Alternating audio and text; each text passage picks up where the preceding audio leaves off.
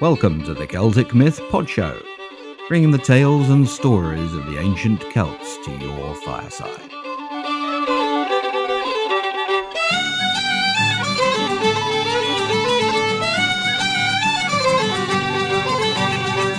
Special episode 25, summary of the Irish Mythological Cycle, and also the Autumn Equinox, part 2.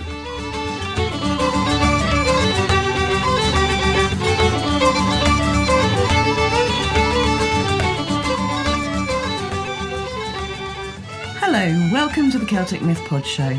I'm Ruth. And I'm Gary. This is the second half of our Irish Mythological Cycle special and Equinox special for 2011. So we won't repeat all the contact details again. You'll just be getting bored of them by now. So before we get cracking, as it's only been a couple of days, have we got any news and views? Well, actually, we do. Really? Oh, good grief.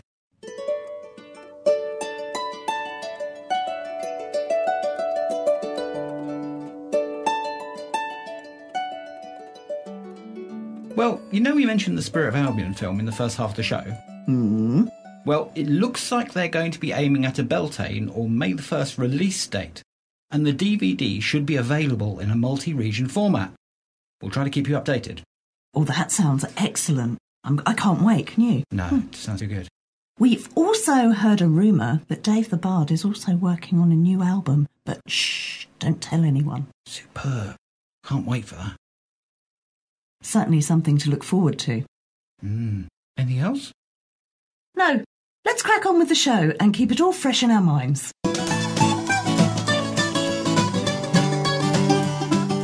And on that note, let's have some modern bardic music from the Bards of Mystic with their track, The Fairy Queen.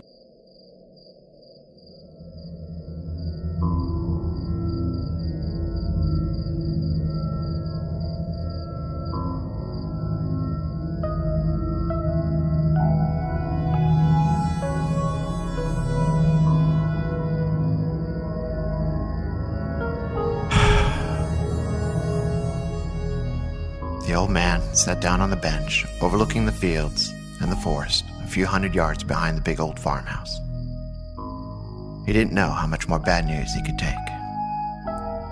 6 months earlier, his wife, whom he loved dearly, had been accidentally poisoned and died in his arms. Brown, his most trustworthy friend of 30 years, who had helped him manage the farmlands, had retired to the south, surely never to be seen again. Even his dog, Luke, a faithful companion of 12 years, had given up the ghost last month. Last year, his parents had died in an avalanche, along with his daughter, her husband, and newborn child. And now, the letter in his hand was the final straw. The king's messenger had brought the news and left before he had even opened the letter. The king and his ministers, with grave regrets, were sorry to inform him of his son's death in battle. He had died a hero, shown courage to the kingdom and his family. His name would live on in the annals of history, be inscribed on the scrolls of honor, and more of the like. It was all irrelevant. Everyone he loved, gone. There was no reason to go on. It was hopeless. Life had defeated him, and he did not have the energy to take another step. So he sat on the bench, with no intention of ever getting up again.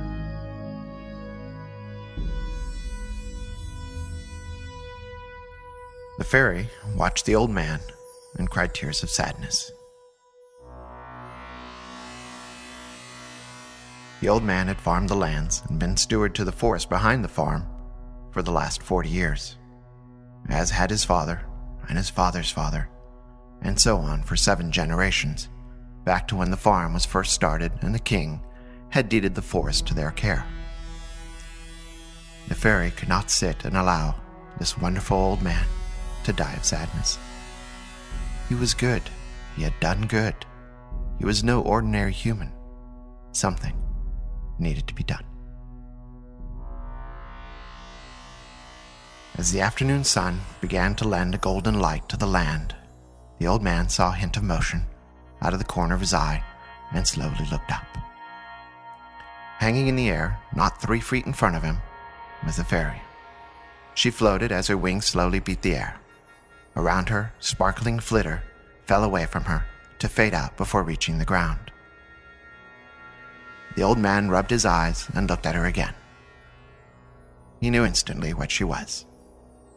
And she was beautiful, bathed in the sparkling golden light, and though small, she was perfectly proportioned, with a mane of long flowing hair that swirled around her face and discreetly covered her breasts. The sight of the fairy was enough to wake him slightly from his stupor of sadness. The fairy gave him a sad smile and spoke to him.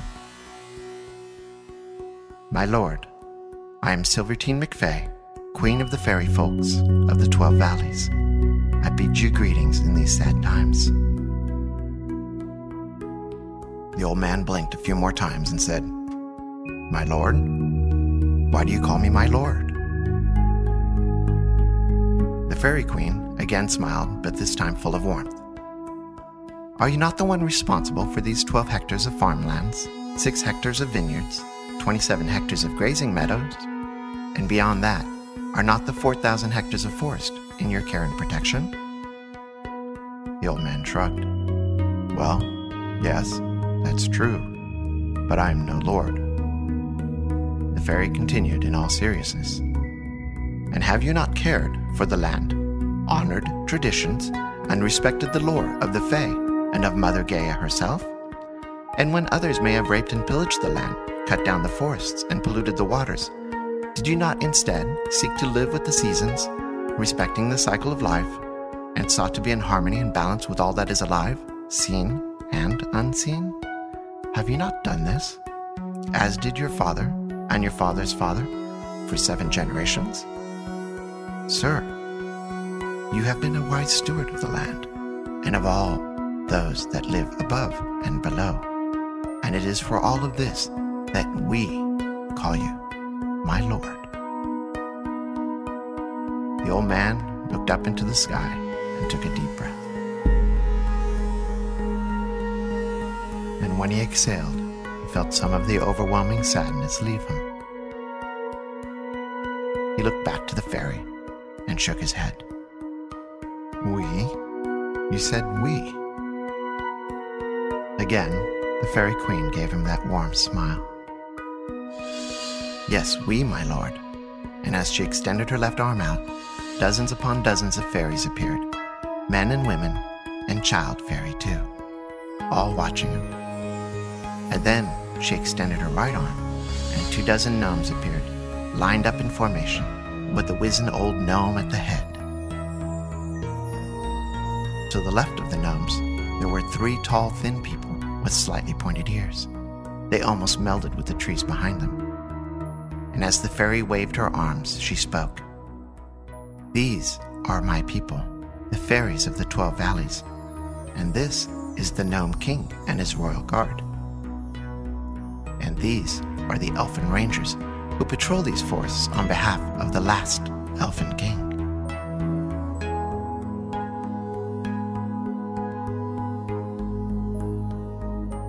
The Fairy Queen turned back to the old man, who looked as if he could use a stiff drink, and she said, "My lord, because of all you and your ancestors have done for us, we are here to pay homage to you."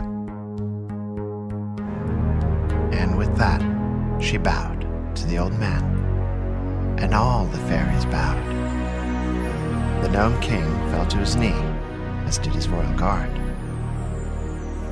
and the 3 Elfin Rangers nodded their heads in respect, which for an elf is truly saying something.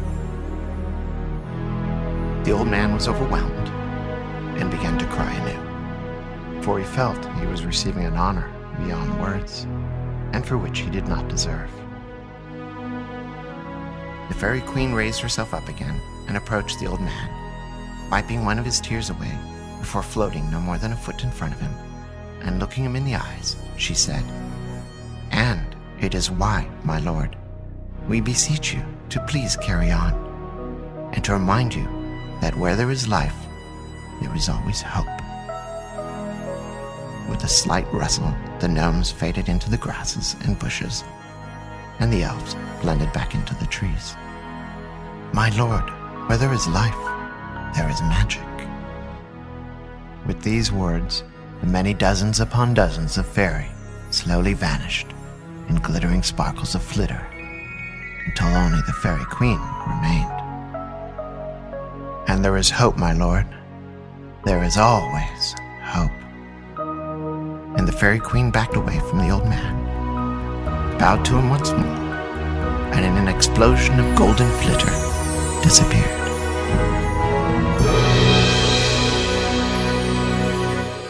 The old man stayed seated till the first of the evening stars came out, before walking back to the farmhouse.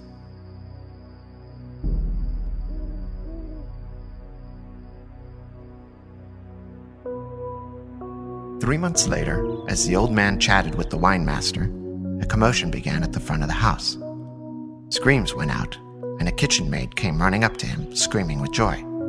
She hugged the old man, something that was never done, and then she turned around and ran back to the house, telling him he must come. The old man walked across the terrace, through the French doors into the dining room, and down the hall and out the front door, there to find his son, encircled by the house staff and farmhands, who all parted for the old man. With his son was a beautiful woman. As the story goes, the army had made a mistake, and no, he was not dead. He was in fact alive and well, and newly married, with a child on the way. And so had decided to leave the army and come home to live and carry on the family's responsibilities and traditions. For did they not have a legacy to maintain? And with a laugh, his son embraced his father once more, and together they all entered the house. That evening, around the midnight hour, the old man walked out through the fields to the edge of the forest. He stood up straight and with great majesty bowed to the forest. Then quietly, and with a warm smile on his face, walked back to his home.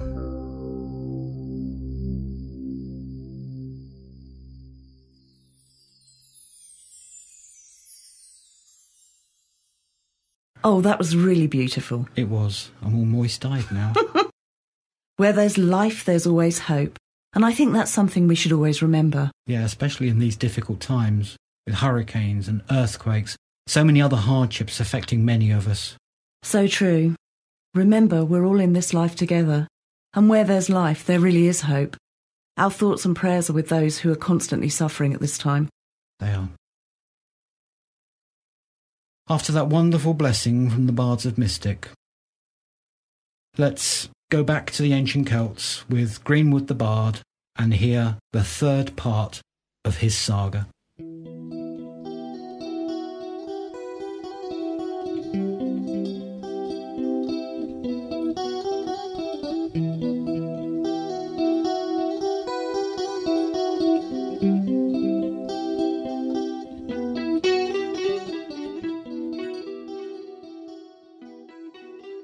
The Sons of Tuiran.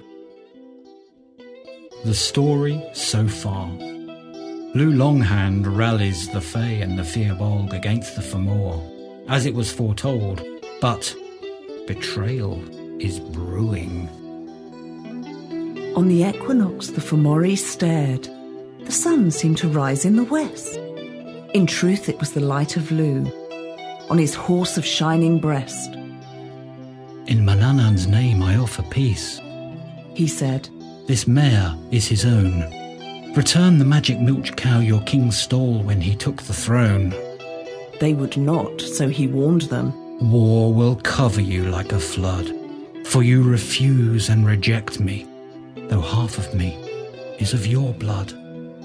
For 3 days and 3 nights he gathered his army, Furbolg and men of day, and asked each one where Kian his father was, but none could say. 200 Fomori guarded Bress, but it did him no good. The chieftains of Lou's army cut down each one where he stood. For the people's sake, Lou gave Bress his life in exchange for one thing, The secrets of harvest and husbandry, he denied them when he was king. Bress was exiled evermore, left alive only by Lu's grace. Lu searched his soldiers, but he could not see his father's face. Whispered on the wind, a song of the Sidhe from the hollow hills, lamenting for beneath their ground lay a man cruelly killed. In a pig pen, they sang. By sorcery he hid from his foes. Though in a man's shape they killed and buried him, but he arose. 6 times the land refused to swallow up their bloody deed. The 7th time he stayed, not slain for glory, but for greed. Lu sat with King Nuada and his men at the close of day. Tell me, Silverhand, he said, what price must traitors pay? Who owes a blood fine to this man? Came Nuada's call. 3 sons of Tuiran, son of Ogma, rose before them all. Since you confess, said Lu, this blood fine is the price of peace. Apples from the golden garden, the enchanted pigskin of Greece, the burning spear of Persia, the horse that rides over the sea, the pigs of the king of the golden pillars you must bring to me. The hound of Yoruway, a burning spit, victory cries on a hill. By the magic of these things we shall be healed, and foes be killed. So they took to the sea. In Maclear's mighty coracle they went, leaving their father and sister singing a sorrowful lament. The first quest of the sons of Tuiran, apples of great worth from the golden garden of wealth and wisdom in the east of the earth. The brothers flew with falcon's wings, carried off their treasures. There were sorceress and her sisters, with lightning scorched their feathers. They flew on to the foot of Olympus, seeking the skin of the swine that transformed suffering into strength and water into wine. In wardrobe of wandering wordsmiths they went to the king of Greece, asking the pigskin from his palace for a pledge of peace. And when he filled it up with gold to bargain with instead, they snatched the skin away, and with swinging swords they fled. By that same way they also won the spear from Persia's lord, that lived in water, for it burned as hot as fiery forge. They pledged their swords to serve the king of Shogir's fighting force, and stole away his ocean-sweeping chariot and horse, leaving many mighty men with sword wounds on their breast. Those left alive spread the word of their quarrels and their quest. They sailed on to the golden pillars, but Esau, their king, already knew what bravery and battles they would bring.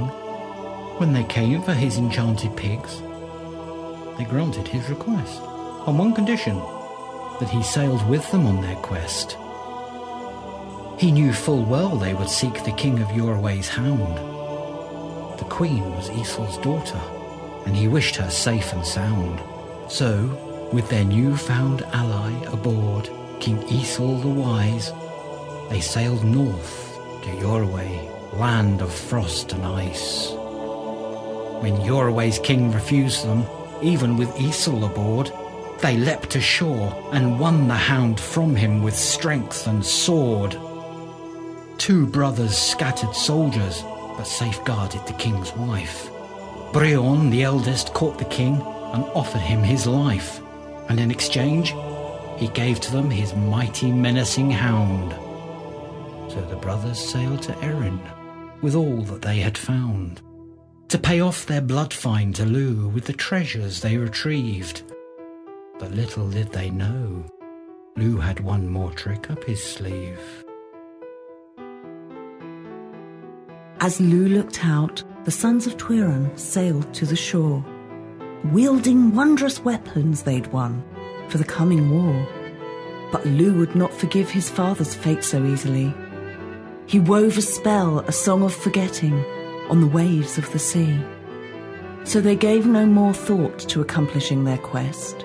Their only thought was to return to the hearth, home and rest. In Maclear's coracles they came home, thinking the quest complete, laid the tools and treasure they'd won at King Nuada's feet. Proudly then, they went back home to greet their family, when Lu let go of his enchantment on their memory. Now you have let go of all the wonders that you won, said Lu. Without their aid must your last quest be done. For a cooking spit, I want the branch that burns under the sea, and victory cries on a hill, before you bring that prize to me.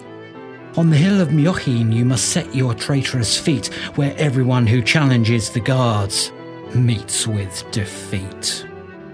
They sailed farther out to sea than they had ever been, searching for Care, lost isle of the sea-born fairy queen. Lost and lonely, by the wise old salmon they were saved. He showed them where the sea queen dwelt, within the wild waves.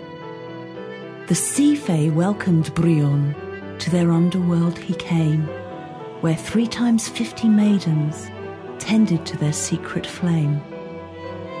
For love of you we give you what we cannot claim as yours, they sang, for light is sorely needed on dark Erin shores. The brothers went to Miochin Hill to give the victory cries, each one knowing in his heart they were going home to die. They fought the guardians, but sorely wounded, close to death, they laid down on the ground and gave the cries with their last breath. Their father Tuiran gave the branch to Lu, the Shining One. Broken-hearted, he was buried in the same grave as his sons, while Ogma, Tuiran's father, and Enya, Tuiran's daughter, stood with Lu to fight the foe that came across the water.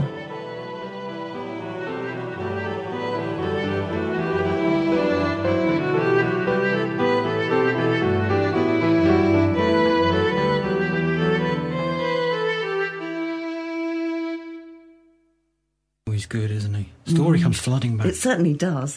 Yes, thank you so much, Stephen. We must be nearing the end of the show now. Well, not quite. We've got some more music, and then a look at the main gods in the Irish Mythological Cycle. Cool. So, what have we got for everyone in the way of music? Well, something rather special, I think.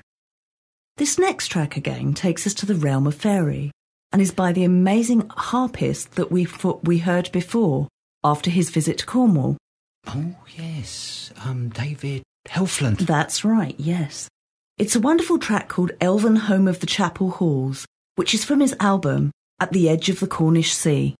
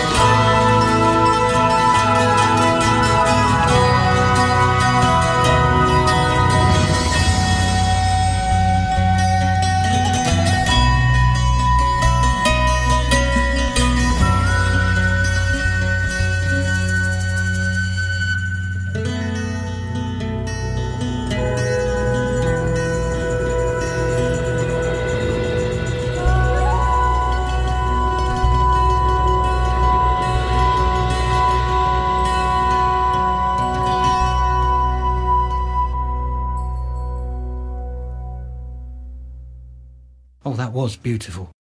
Captured the glory of sunlight in high rafters, and the pale moonlight shining through delicate stained glass windows, and... So, are you going to write a poem, or are you just going to tell us whether you like it or not? Oh, sorry. Thumbs up, David. Really cool. It was really beautiful, though. It was. So shall we now have a look at the main characters in the Irish mythological cycle? The gods, the she nobility. Yes, and while we're at it, let's give another mention to The Isles of Many Gods by Sarita Deste and David Rankin. We read from the introduction before, so let's look at what they have to say about the gods we've met in the stories. It's a good idea. It'll give us a basis to work from. Shall we start with Lugh, as we've just had part of his story in the Sons of Tuiran? Why not? What does it say? I'll have to paraphrase and pick out some interesting bits, because there's an awful lot here. They say Lugh is the son of Enya, daughter of Balor, and Cian, son of Diancecht, and his name may mean Shining One. Lugh was the god of all crafts, and it's easy to see why the Romans equated him with Mercury, who was their many-skilled god. He was the carrier of one of the 4 magic treasures of the Tuatha Dé Danann, the Spear of Lugh. He's also the father of Cahulin, and helps him when Cahulin is badly wounded. He's equated with the Welsh god Llai Llaw Gyffes and the Gaelic Lugus. Yes, that all seems fair enough. I wonder whether we can make another association, though. The Morrigan calls him the Child of Promise, and he constantly comes across as a youth. And I wondered if there he can be linked with the mysterious Welsh god, the Mabon, which means the sun. Maybe. Although the Mabon is often linked to Pryderi, the son of Pwyll, but we haven't got to these stories yet. However, the Mabon is linked with the Modron, the son to the mother, and the mother in our tales is most definitely Danu. She certainly is. Although other goddesses seem to take on aspect of the Divine Mother at times as well, don't they? Like the Morrigan representing the sovereignty of Ireland when she mates with the Dagda. But what does our book say? Well, it says that Danu and Anu are versions of the same name, and they mean river and wealth respectively. It implies a connection to the treasures of the earth. Danu was married to the death god Bile. We haven't heard much about him in the tales, have we? No, but together they bore the Dagda, who does crop up in the tales as one of the great old ones. Just as she is the mother of all Fae, the children of Danu, so Bile is described in the book as meaning tree, possibly implying an ancestor god. Although I've also heard him described as the god of death. And the Dagda is so fertile he sires many children, and is the god described as mating with the Morrigan in her aspect as the sovereignty of Erin. And talking of the Morrigan, she is one of the most fascinating goddesses in the pantheon or family of gods. What does the book have to say about her? Well, she's one of my favourites, I have to say. And the book says she's called the Great Queen, the Terrible Queen, the Fairy Queen, and the Queen of Death. It's a lot of jobs. 'Tis.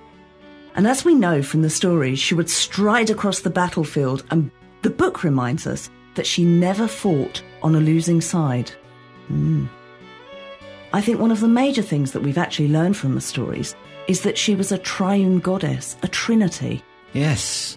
The Morrigan, or sometimes Morrigu, seems to have been a title of 3 ferocious goddesses in one. Buv, the battle crow, Mucha, the hearth mother, and the Morrigan as an individual. If we compare these 3 with the typical neo-pagan idea of the triple goddess, Mucha is obviously the mother, albeit the wronged and ferocious mother, and I tend to equate Buv with the single-minded fury of the young, i.e. the maiden, and the Morrigu as the crone, or Cailleach. It's not simple though, is it? Because in some places, Buv is referred to later on as the Cailleach, or crone, and the Morrigu is frequently... Morrigu, I believe, is a plural, isn't it? Is it? Yes. So Morrigan is singular and Morrigu is plural? I think so. Yes. I wasn't sure. I thought it was the other way around. No. Okay. I think Morrigu is plural. And the Morrigan is frequently seen as trying to seduce young warriors, such as Cahulin, so therefore must have had an allure or a power to do so. She also had a habit of going across the battlefields on a horse naked. Does she? She does, yes. Is that the- In later tales, You will find out Achille and Maeve. She turns up naked on a horse. Oh, right. Right, the Ulster cycle. Yeah. Okay. Do you want me to leave that out? I can do, actually. She actually does ride naked, and all the men can't resist her. And it's not in their book either. Oh, is it not? But it is actually there. Okay. The whole seduction of young warriors, what that's about. Interesting, huh? The mother, Macha, may compare to the goddess Ceridwen in the Welsh tales, as she too was a wronged and ferocious mother. That's just a thought. Very true. Sometimes the Morrigan is also equated with Danu, the primordial mother goddess. I guess we just have to accept that either the Celts held every goddess to be part or an aspect of the great goddess, or that different clans or tribes held slightly different views that have all become mixed up in the manuscripts. I think that's probably all possible, to be honest. However, shall we move on and take a look at Goban, or Goivnu, as he's sometimes known? Yes, the smith god. In early times, the art of smithing was considered to be a magical art, sort of like the art of alchemy, turning something base into something very precious, such as a sword or spear. Goban, in particular, made spears that never missed and always killed. The book tells us that he was part of a triad with Luchta, who made the spear shafts, and Credne, who made the rivets. Oh yes, I remember that now. The book also reminds us that he hosted otherworld feasts and provided a magical ale that gave immortality to all those who drank it. Did you know they frequently drank ale warm? How do you mean? Well, the irons would be heated in the fire and placed into the cup, so the drinks were instantly warmed. Nice and warm for women and children on a cold night. And with added honey, very comforting, I should imagine. Hence the relationship of ale to the smith. Oh, I see. But fighting and drinking, my sort of god. Honestly. But seriously, one of the lessons we do learn from Goban is that the Celts regarded the number 3, or multiples of, as magical and sacred. It took Goban 3 steps to make one of his magical spears. All the way through the tales, anytime we encounter the number 3, it has a connection with she power, or the power of the Fae. And we think this is where the Celts believe magic came from. Yeah, which is why I had Lugh reach into the she world to pull out his spear to throw at the mighty Balor, his grandfather. What about Angus Og, Angus the Young? Ah, Boann, goddess of the river Boyne, said, "Young is the sun who was begotten at the break of day, and born betwixt it and evening." I have noticed that in-between times held a special power for the Celts. Yes, they do. And because of this, Angus is sometimes equated with the Welsh Mabon, the sun. He's both the god of love, whose kisses fly around him as sweet birds, and the trickster of gods. He managed to trick mighty Dagda out of Bruna Boyne, if you remember, to have as his own home. I do. And possibly now would be a good time to remind everyone that the brew, now called Newgrange, is under threat by the expansion of roads in Ireland. And it's just our opinion, but let's all do what we can to protect our ancient sacred sites. Links will be in the show notes. Absolutely. Now let's finish off by talking about Bridget or Bryd and the Diancecht. Bryd, whose name means the exalted one, was the daughter of Dagda, and like the Morrigan was also a triple goddess. I've actually seen a photograph of statues showing her in triple form. She is the goddess of crafts, including smithing, healing and poetry. The bright arrow of inspiration, so to speak. Historically, she later became the first female bishop, Bridget, didn't she? Yes, she did. And she was made into a saint, whatever Yes. the word is, canonised as Saint Bridget. Yep. One of the many traditions assigned to her is that she and 9 nuns, multiples of 3 again, guarded a sacred fire that was never allowed to go out, like made manifest. Interestingly, before the nuns were there, there's a story that a shrine to Bridget was there before the nuns arrived. Is this Kildare, where... Yes, that's right. And there were 9 priestesses that guarded the flame. Really? So this looks like an ancient tradition. It's obviously, like you say, an ancient tradition that's been carried on under different names. The 9 priestesses appear other places. If you keep listening to the show, you might find out too where they are. Yes, 9 seems to be almost as significant as 3. It does, yes. That's right.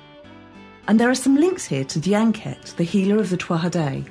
His or her name means swift or powerful judge, and has several fathers depending on which manuscript you read. We've got a feeling that Dianket was not so much of a name, but more of a title that was passed down to the next skilled inheritor. So I suppose the same could be said of many of the gods, as their names seem to reflect a skill or a role. The Dianket has a very strange story. Do you remember where he becomes jealous and kills his son, when he shows greater skill than he possesses? This only makes sense if the then current Dianket's position and standing in the clan depended on how good his skill was. Interesting thoughts. OK, let's end our overview of the gods there, with many thanks to David Rankin and Sarita Deste for the Isles of Many Gods. Superbly informative book that you can find details of in our show notes. And perhaps we could move on and have some music! Yay! OK. That's bound to cause distortion. Absolutely. This track is called I'll Meet You in Ireland, and it's by Cray Van Kirk, who believes in music without borders and music without cost. An amazing man. You can find out more about Cray and his mission in our show notes, as well as the lyrics to Cray Van Kirk's I'll Meet You in Ireland.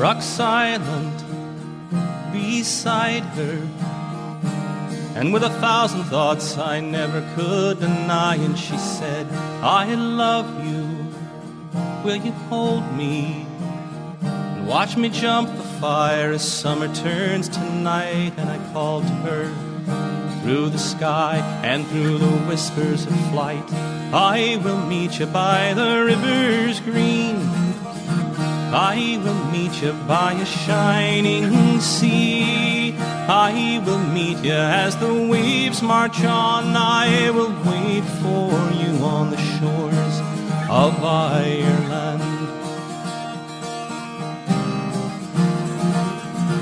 Time offers, we choose them, and the wildest fire can die beneath the rain. I know you in silence, and at the journey's end we'll blow the fire flame, and the masks that you wear through the years, they will burn as they fly. I will meet you by the rivers green, I will meet you by a shining sea, I will meet you as the waves march on, I will wait for you on the shores of Ireland.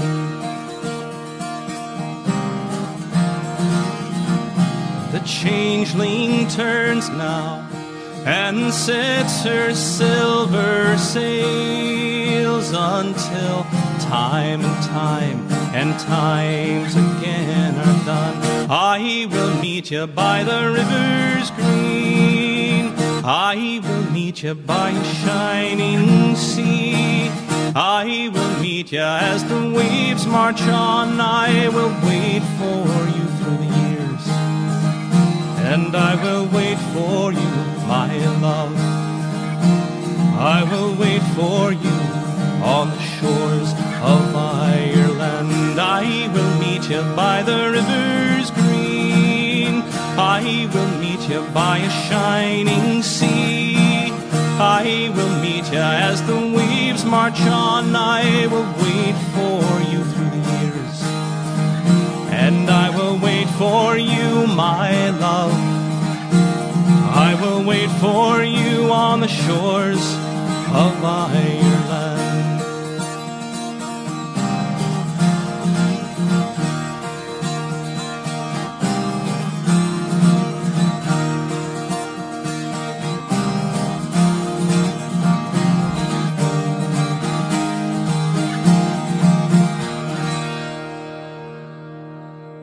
That was Cray Van Kirk with I'll Meet You in Ireland from his website, crayvankirk.com. Lovely music, Craig. Thank you. It was beautiful. I want to go back to Ireland now. Can I go back to the Emerald Isle, please? Well, I've never been, so pack me a suitcase. I'm not going to argue with you. In the meantime, let's hear the last stanzas of Greenwood the Bard's epic version of our story. And I think it's my turn to start, so why don't you tell us where we got to? OK then. Promises kept. The story so far. Lugh, prophesied saviour of Erin, has cleansed his court of treachery and gathered the wealth and weapons he needs. Let battle commence. The champions and chieftains of Erin gathered on Tara's green, led by Lugh, the mightiest host the isle had ever seen. Dagda and Ogma, of divine bloodline, blew the horns in their hands, and beacon fires lit up every hilltop in the land. Every soldier, every soothsayer, every smith, every sage joined the she-host hidden in the hills from ancient age. Margan, mistress of magicians, sang an ancient spell, invoked the aid of Erin's every river, lake and well. For every sword or shield or spear broken in the fight, Goban the skillful smith would forge another, twice as bright. With healing herbs, Diancecht and his children sang their spells, made their wounded warriors whole in the waters of their well. Ogma challenged every Fomori champion, hand to hand, and Dagda's cauldron never failed with food for every man. Morrigan swept overhead with raven's wing and claw, a shadow making weaklings of the hardiest Fomor. Ruadan, son of exiled Bress, blocked up the healing well and struck at Goban, but the smith fought back and Ruadan fell. The cry of his mother, Breed, daughter of Dagda, lingered long, and in the same way fallen friends were mourned from that day on. 9 foster fathers guarded Lugh, afraid he would fall in the fight. But he broke free, swept over the battlefield with blinding light, and Lugh faced Balor, his grandfather, as was prophesied. With the burning spear from Tir na Nog, he put out his evil eye. The Fomori, foes of Erin, faced defeat on Moytora's plain. Lord Dagda and Lady Morrigan renewed their pact again, but victory was not so easily won for Lugh Longhand. For only by saving Bress's life could he truly save the land. For Bress held secrets no one knew, of farming and forestry. Without him, they would face the cold, hard winter helplessly. Balor's evil eye had slain King Nuada Silverhand, and it was left to Lugh alone to judge the fate of the land. The fate of the Fae. The sun rose over Moytora. The grass was red as the sky. They named it Plain of Pillars, for the tombs of all who died. Bress revealed his secret knowledge of crops, the price of peace. In exchange for stolen cattle returned, the exile was released. Ogma found the Orna, ancient sword of the Fomori kings, heard its song, and so taught his folk how to recount great things. Nuada's old bard saw the king's final resting place, fresh and green. He closed his eyes and saw it, and he never awoke from that dream. Lugh, Dagda and Ogma faced Bress and his kin once again, hunting Dagda's stolen harp, whose song brought sun and rain. Dagda played, made them laugh and weep and sleep with his skill. In that cold cave, the last Fomor may yet be sleeping still. Morrigan promised warmth in winter, fruitfulness in the frost. She foretold the end of things, when love and loyalty would be lost. Then she rejoined the ancient Fae and faded into the sky, but every Samhain to this day we feel her watchful eye. Lu's foster mother died, and in her honour he proclaimed, and on that day each year would be a gathering for games. His mother wed Nuada's son, and of their line, I'm told, came Finn of the Fianna and blessed Bran the Bold. Lu wandered to the centre of Erin, where a sacred flame was lit by the sons of Nemed, and he was never seen again. Dagda took the throne, but Danu's folk had their day, and not long after, even Dagda's own kin went away. Angus, his son by Boanna, whose soul dwells in the Boyne, loved the Swan Princess and would not rest till they were joined. She dwelt on Dragon's Lake, where mortals could not be received, except on one night of the year, and so on Samhain Eve he saw her when the misty veil parted, and he cried, I am Angus, skilled in arts of love. I long to be by your side. On white wings they flew together, and forever left the land. But the Fae had one more part to play in the affairs of man. The coming of the Gale. Dagda the Great, Goban the Skillful, their fate is a mystery. But Lu Longhand's name is whispered down through history. He watched over Cuchulainn as he fought for Culee's cattle. He heard the call of the Lear Fall, the Con of the 100 Battles, the blessed stone that called out only for a rightful king. And so Lu gave the hand of she who guards the throne to him. From that day on, the bards and druids of Con searched the skies, knowing the Tuatha De Danann looked down with watchful eyes. Another pair of eyes looked to the land from Spanish shores. The Gale, they say, rose from the ashes of the Trojan War. The sons of Meal, chief clan of the Gale, sailed for the Isle of Green, for Eath, the eldest son of Meal, had seen it in a dream. With his son Lugi and his band of 90 men he sailed, and to his joy they gave him greeting in the tongue of the Gale. The locals took him to the nobles, where judgment was decided, and he heard them judging how the wealth of kings should be divided. 3 brothers, grandsons of the Dagda, jointly ruled the land. Each in turn for a year and a day had the high kingship in his hand. But how should wealth and weapons be divided by the brothers? This land, said Eath, is blessed with peace and plenty above others. Surely not one of you is so afraid to fail and fall, if by success or sacrifice you serve the good of all. The judges raged. Not only did he want their land himself, but also mocked and shamed them for their wisdom and their wealth. They cast him out. He fought them off, and of his wounds he died. His every clansman gathered to avenge their wounded pride. A tribe of warrior poets, led by Lugi, his firstborn, set sail with the Gale of Brigantia at dawn. First the wife of their chief bard, Amagin Whiteknee, and then Iranan, youngest of the clan, were lost at sea. But even though the Sidhe guarded the land with mist and storm, the coming of the Gale was as inevitable as the dawn. The Song of Amagin.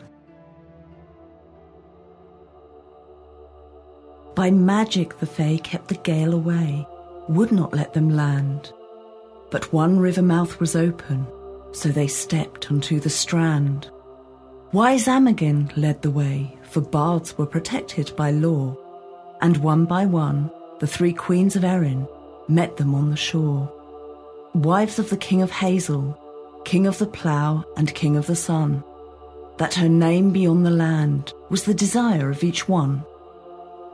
Each had the power to bless or curse, but Eriu promised more. So Erin was the name of the land of the Gale, evermore. The kings ever quarrelled, but on this they all agreed.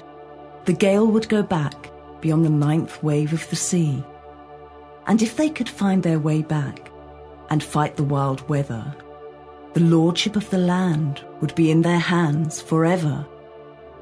So they fought against the sea and the sorcery of the Sidhe, but the swells could not withstand the spells of Amagan Whiteknee, for he invoked the spirit realm of Erin's land itself, prophesying the sons of Mill would bring wisdom and wealth. So the Gale reached the land and claimed it for their own, and Amagan's voice echoed through the hills of his new home.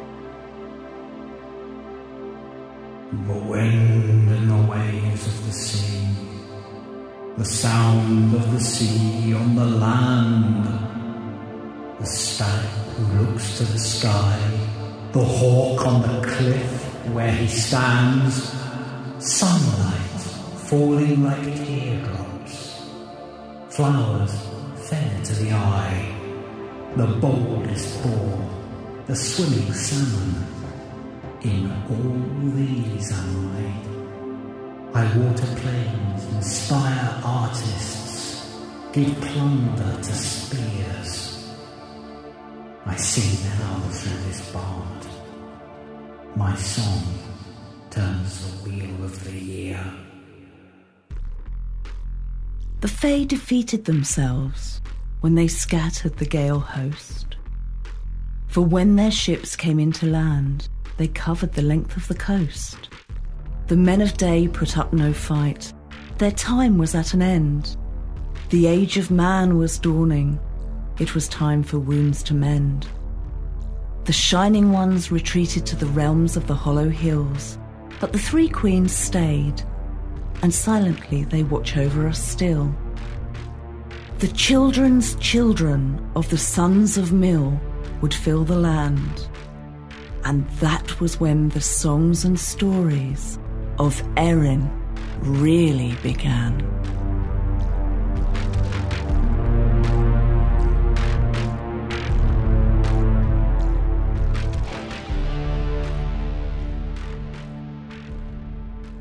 That was absolutely brilliant.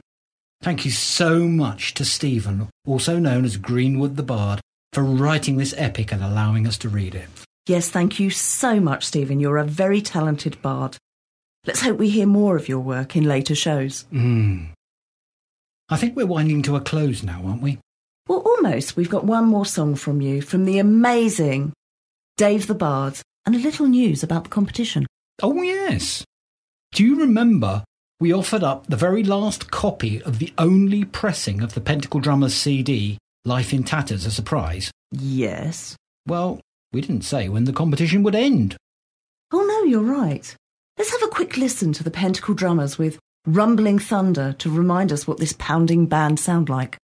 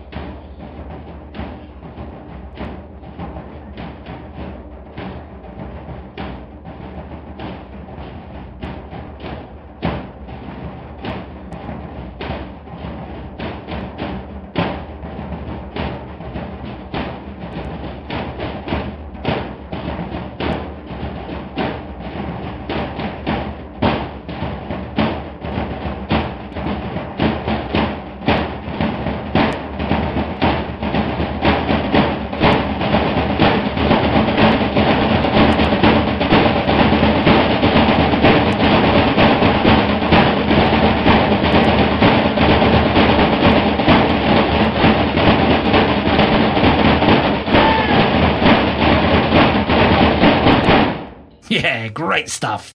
Fun to play as well. So, we forgot to give an end date? Yes, so let's say we'll announce the winner in the Samhain show. And the deadline for your entries will be the 20th of October. Okay, sounds fair. So go back and have a listen to the competition in the Chatterbox show, where you'll hear some of the brilliant drumming, and drop us a line with the answer by the 20th of October. And didn't you mention something about Dave the Bard? Well, there can't be many of our listeners now that haven't actually heard of Dave the Bard. He's one of those very rare musicians who sings of the ancient Celtic gods and all sorts of other energies, and you can actually feel those energies flow through the music. Well, as we mentioned, there is a film being made inspired by his music called The Spirit of Albion, and we've been very privileged to be allowed to attend many of the shoots. We'll be bringing you some interviews and behind-the-scenes chat later on, in later shows. Amazingly, the film carries the same energies. It certainly does. And I really can't wait to see it. No, me neither. But to sing us out of this combined Irish Summary and Equinox show, let's listen to Dave the Bard and his so very powerful Land of the Ever Young from his album The Hills They Are Hollow.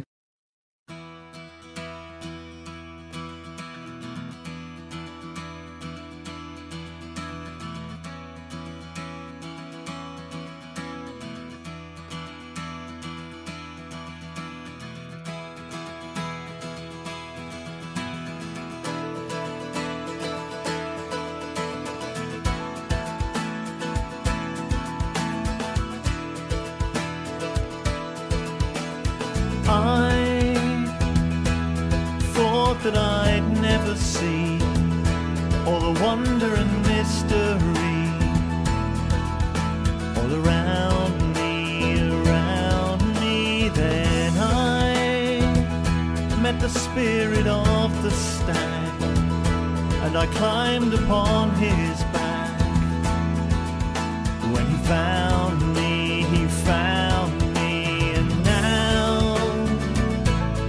I can never return to the way I once had been,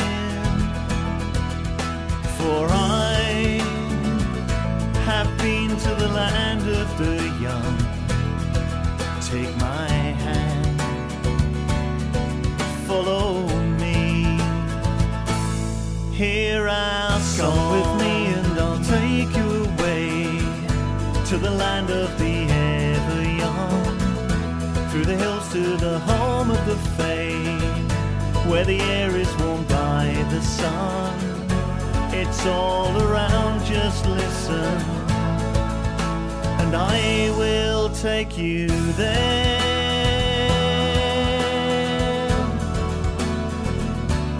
Take you there.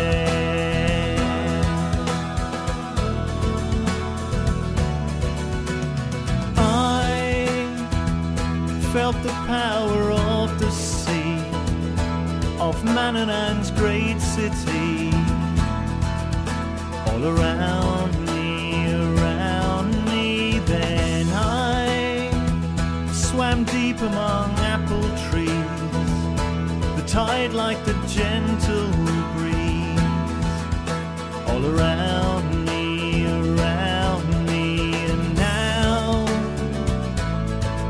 I can never return to the way I once had been, for I have been to the land of the young.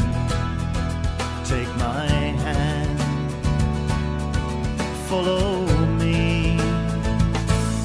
Here I'll come with me, and I'll take you to the land of the ever young, through the hills to the home of the fae, where the air is warmed by the sun. It's all around, just listen, and I will take you there.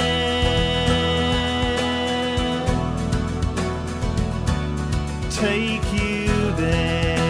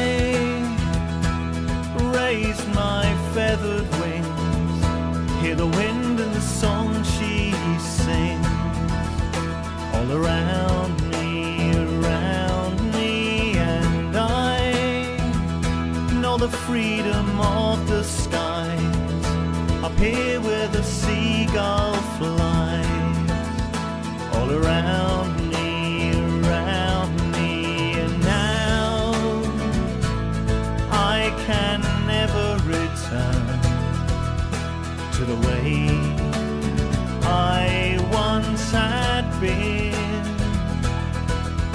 for I have been to the land of the young. Take my hand,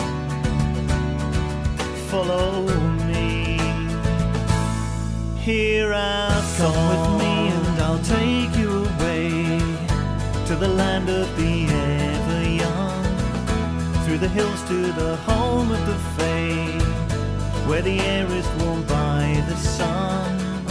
It's all around, just listen, and I will take you there.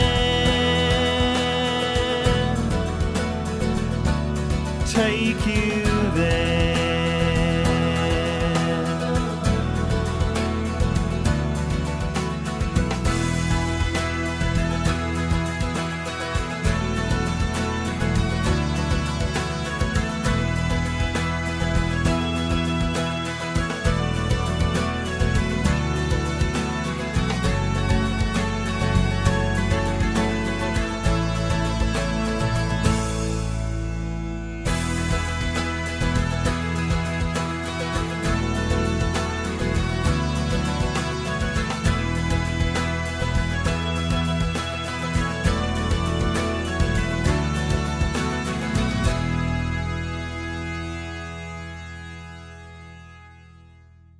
Dave, that was beautiful as ever. Thank you. It certainly was. And don't forget to find Dave on iTunes with his own podcast called Druidcast, where he plays much more music and has many fascinating interviews. And so I think that's it. In our next episode, we start to discuss the origins of the Welsh myths and that fascinating book that we know as the Mabinogion. Well, finally, we're actually nearly there. I'm really looking forward to that.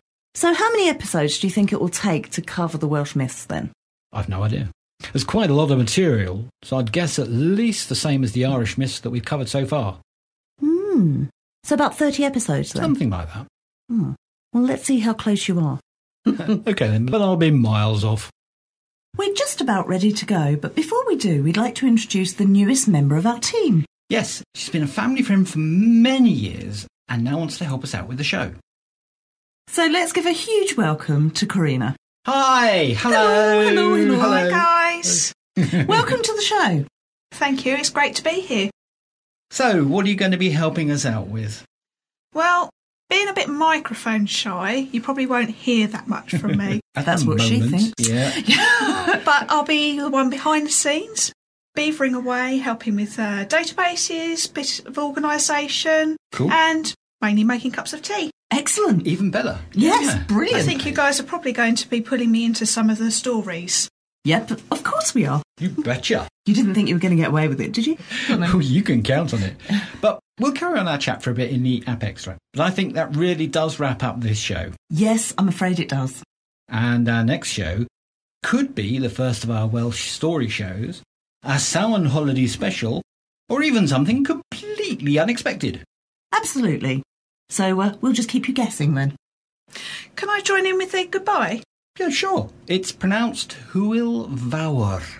And it means goodbye and have fun. Cool. So, 1, 2, 3. Hwyl Fawr.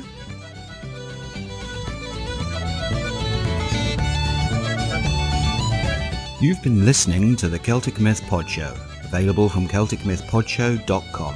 We hope you've enjoyed the show and will stay tuned for the next episode. You can send us an email or some voice feedback to Gary and Ruth at CelticMythPodShow.com. The show notes for this episode can also be found on the website. We'd like to say a special thank you to Kulan's Hounds, who provided us with the theme music for our show. You can find them at www.sfhounds.com. We'd also like to say a big thank you to Anne Roos, Master Harper and Keltoria with a K Celtic New Age music, who have both given the show unrestricted access to their music. And thanks again go to Diane Arkinstone and Kim Robertson, whose music has been used as some of the transitions you've heard in this show. You'll find links to all of these wonderful artists in the show notes at shownotes.celticmythpodshow.com.